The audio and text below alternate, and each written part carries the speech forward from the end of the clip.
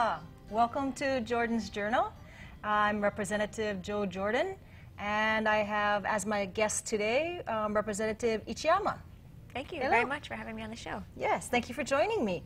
I'm a freshman, and you're one of my freshman buddies. Yes. So this show is going to kind of go around being freshmen, and we're on the same committee as finance and some things that we're doing through there. So why don't you give everybody a little bit of background about who you are and what district you represent? Sure. Thank you, Joe, so much for having me on the show. It's really nice to be here.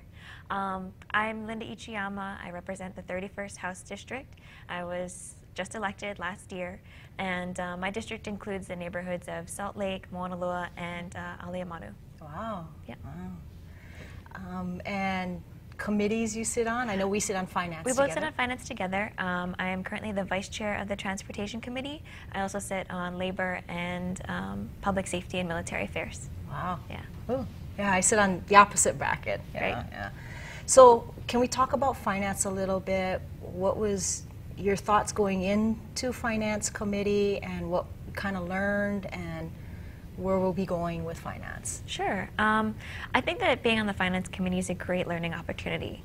As new legislators, you know, we don't often have a lot of opportunities to really delve into the process and understand what's going on. But finance, I think, is a great way for us to learn about what the state does, because we sit through marathon hearings going sometimes into the wee hours of the morning. Yes. And, you know, we really get a chance to look at all the bills, the major bills coming through, and talk about, you know, the state budget, which is really one of the biggest pieces of what we do here.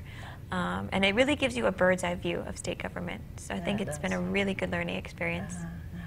Did you have that expectation of the long hours and the commitment for finance? Yes, I sort of did, having worked around the legislature prior to being in office. I had understood coming into this, you know, how much time it takes. I think until you actually are there, though, and sitting in that chair, and actually being there, and listening to all the testimony and asking all those difficult questions, it's hard to say what it's really like. But I do enjoy it. Yeah. I mean, it was, you know, you get into committee and you think, oh, okay, we'll be done in an hour or two. And Yeah. no, we have. When you've got like 7 or 8 agendas for that day. Yeah. Yeah, yeah. And especially for you with such a long drive home, Yeah. you know, it can be very grueling. But it's part of the process. It's an important part of the process. It's an important part of the process, and hearing all those different constituents or entities or departments coming in and expressing their thoughts on all these measures, and yeah, it's pretty grueling, you know. Yeah. And it's like, but I mean, it's awesome. It's a great learning experience. Yes. It's an awesome learning experience. So with finance, you know, we have the opportunity to hear from departments, and you know, what their budgets are being proposed as and why they need certain things. So even that was part of the process outside of just committees. Sure, right. Just, I mean, outside of the work that we actually do in the committee, I think it's important for people to understand the overall budget process. You know, beginning from when the governor submits his proposals to us, probably this coming December or early January, and then we have budget briefings from each department, you know, hearing what their needs are, what they expect to do within the coming year. Then we put that all together, right, after those long hearings, and then we send it over to the Senate side, and then they have their own hearings and their own discussions, and then it goes into conference, usually in about April, and we try to come up with a final version by May, and then it goes up to the governor for signature.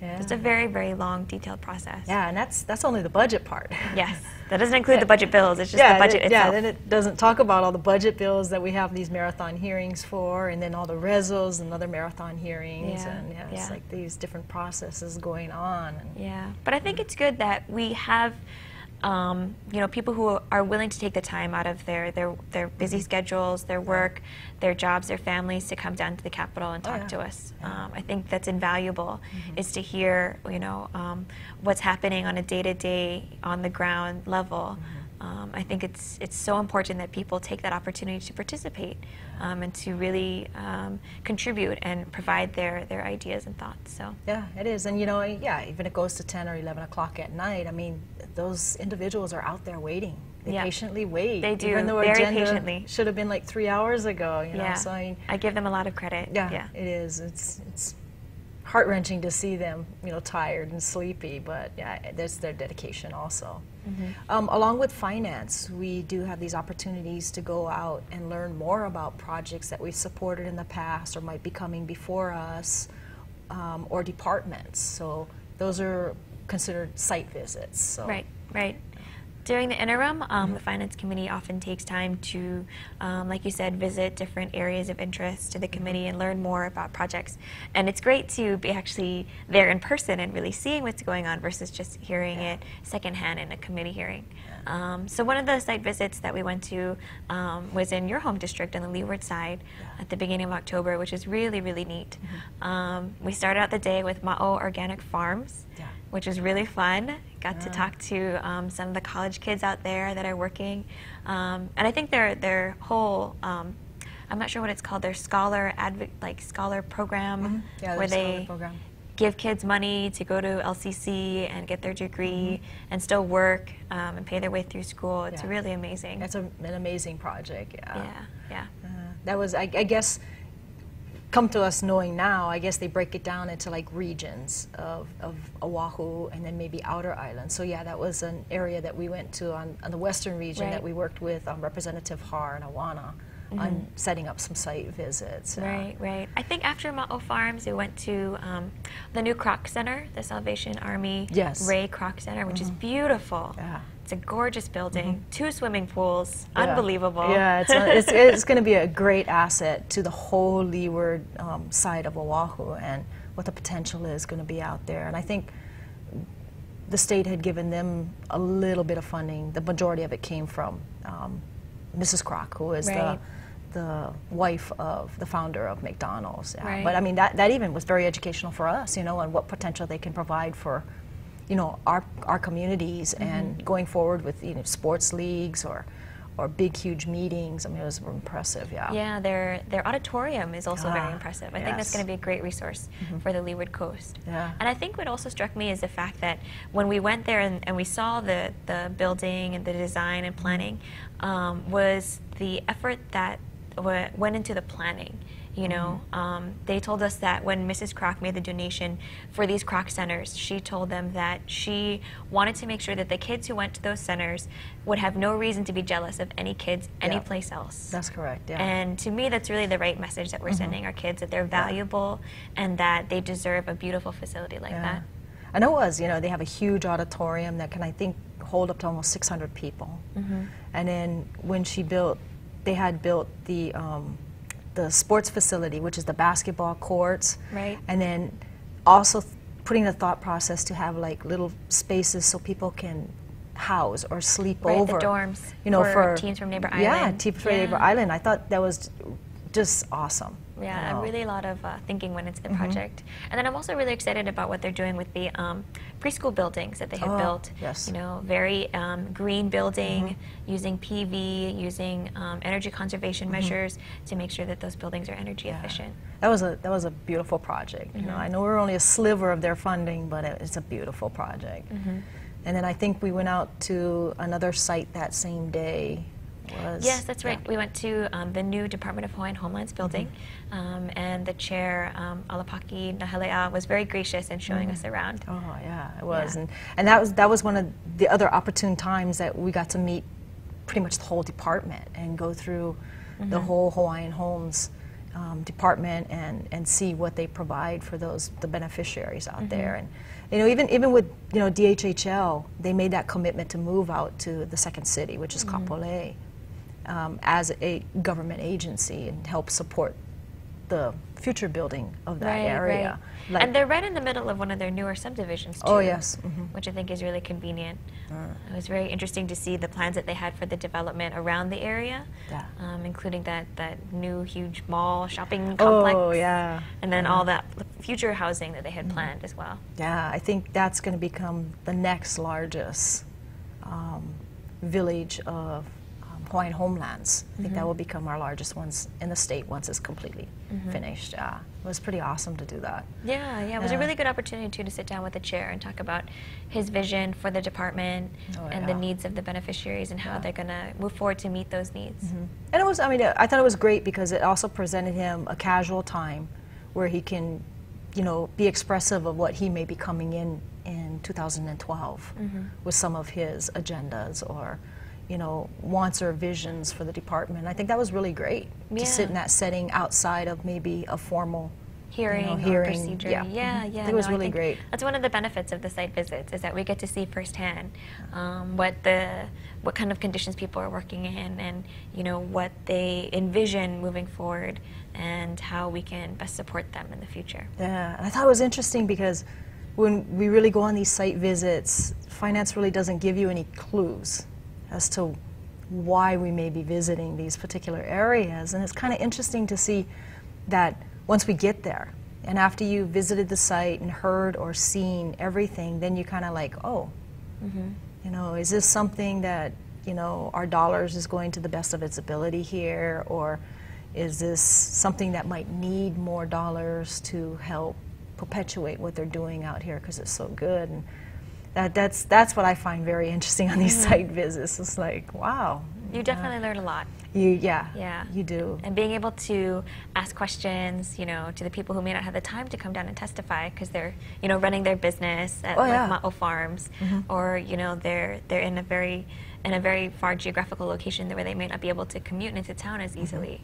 So I think it makes a difference that we go out to them and get to see what they're working on. Yeah. So I know we were kind of talking about maybe the site visits on Oahu, but we do. We also get on the little plane and we go to outer islands. And I know we just went to a couple outer islands. We did do a couple neighbor island trips. So we went to the Big Island, and then we also went to Maui and Molokai. Yes. And I think it was about a month ago that the Finance Committee was also on Kauai. Yeah. Those are really good trips. So what did you get on going to the outer islands? And let's see. Well, I think for me, the takeaway from the Big Island was really the innovation that they have going on there. We visited a number of really interesting, prospering businesses. You know, even during these difficult economic times, there are these businesses and companies who have been innovative and creative and found new ways to be competitive in a global market. Take, for example, Big Island Carbon, which was recently featured at the APEC conference. You know, they are taking what's considered waste, right? Those used macadamia nut shells that would have been thrown away, they're burning it, turning into active carbon to be used in high technologies like cell phones or electric cars. And I think it's that ingenuity that's really going to keep Hawaii moving forward in the next century. Yeah, that kind of cutting edge. Exactly. I was very impressed with that. Or maybe when we went down to look at the algae development. And, over at Nelha. And using different sources of algae that are actually found here in the islands, and being able to grow them in an environment where you can extract that oil. I mean, it's really, I don't think a lot of people understand all that stuff, and it's very impressive that we kind of are like on the cutting edge here in Hawaii. Oh, yeah, definitely. At Nelha, the acronym is slipping my mind, but it's right outside the Kona Airport. Yes. But it's a facility, a laboratory for businesses that have ideas around ocean technology and using cold water and thermal conversion, either to create energy or to grow abalone or to, you know, support a explorations academy charter school. All these different ways that we can use our ocean resources, our natural resources, to keep people here, to grow successful, high quality, high paying jobs. And then we just were back from Maui, and then up in Kula, and what they're doing up there with the different farming resources. That was pretty impressive. Yeah, it was. And I think it was really important hearing from the farmers on Maui is the importance of water on Maui and both in Molokai. You know, the need for watershed management and for careful use of our water resources. Yeah, and making sure that we're able to support them from a state level to help them be successful. Yeah, I know on Maui, you know, listening to the farmers, and these are actually young farmers, I mean, people under 40 years old.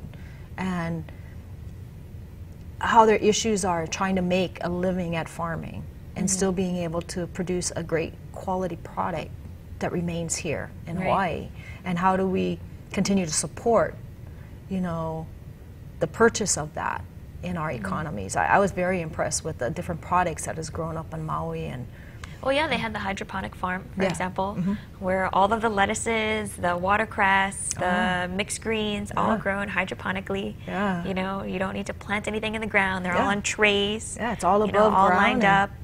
And it's perfect weather in Kula, you know, clear and cold, and the lettuce is delicious. Yes, it was awesome. Yeah. And then to know that, you know, one of his larger vendors is Costco. Right. And, you know, to have even those big box mainland vendors purchasing our local produce and being able to sell it to the general public that doesn't have access on Maui, you know, comes to Oahu. That was really eye-opening to see, yes, this interstate commerce, and then being able to go out to Hana and watch the Myconia.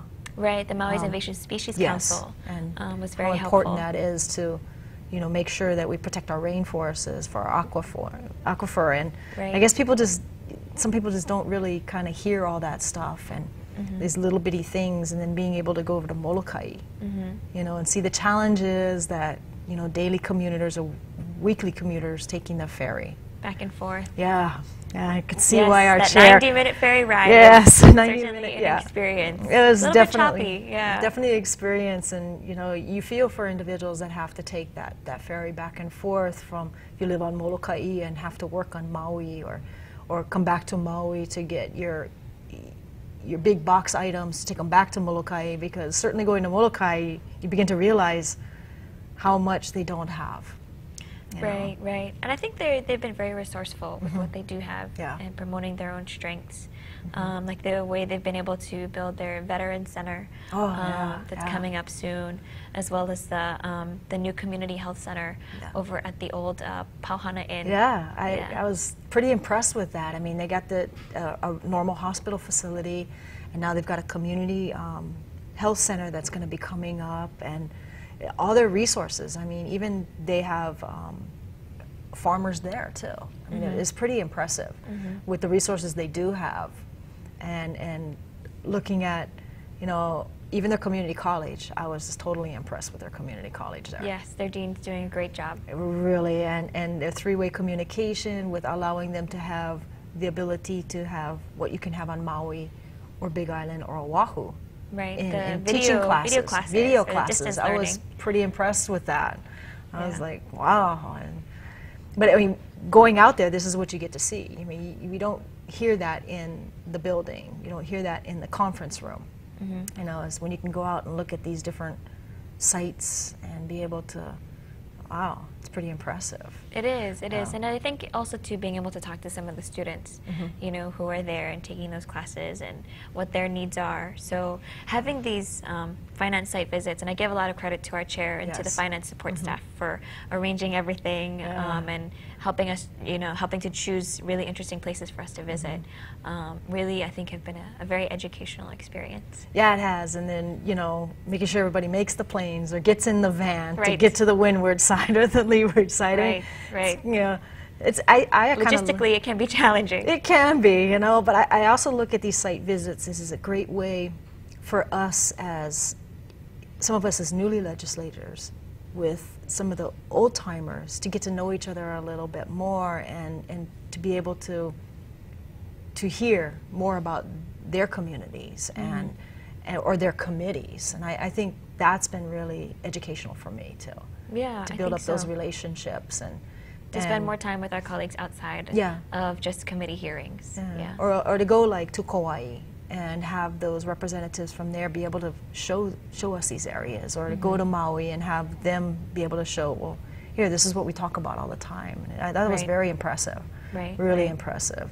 It's kind of like, I call it like team bonding. It's kind of really nice. We do. We have these abilities to get to know each of us on a personal level too, a little bit more, and be able to feel freer to be able to talk in committees, and that's true.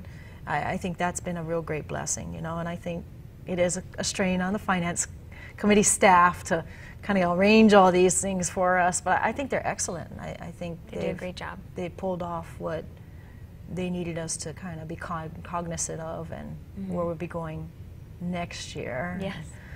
You know, and it is, sometimes it's heart-wrenching to go to some of these departments and see, you know, the cutbacks we've gone over prior to us getting here, and where some of the level of service is, you know, less than what it was before, and how do we move forward with less and still being able to do the same level. And you know, that's challenging, you know, and for us going forward, trying to say, how do we balance things? Yeah, really, how do we kind of balance things out? And that's going to be kind of interesting. I think that's going to be our continuing challenge. Yeah. You know, next session is looking at how do we craft a budget, how do we craft a plan, a financial plan that will allow us to continue to provide those critical services that people demand that government provides. I think that's the tough balance. What I found really interesting was, I guess you kind of get siloed in your district or your section of the island, and it was really interesting that when I went to the West Oahu community campus that's going to be built out in Kapolei, that they have a relationship built with Ma'o, which is in my community, and then when we went up to the Big Island up in Hilo, that they also have a relationship with West Oahu. And I found it so fascinating that, you know, wow, you know, some of my kids could possibly go up to UH Hilo, or some of my kids can go to UH West Oahu, and it was just, and how these different businesses and non-profit agencies work together, not only for these one areas, but actually as the island as a whole. Statewide. Yeah, it was kind of really interesting, and I felt a kind of a kinship when we went to Molokai with their community health center that they've been around since '04, but now they've got a place or a home. And you know, Waianae Comp has been in my community for like the last 30 years, and they said, oh yeah, they were just here like the day before you guys got here. And again, that kinship and how do we all work together, I find it really fascinating. That I think it's more than just working together, it's also learning from each other. You know, what's been successful at UH Hilo in their College of Agriculture, and how can we make that successful at UH Oahu?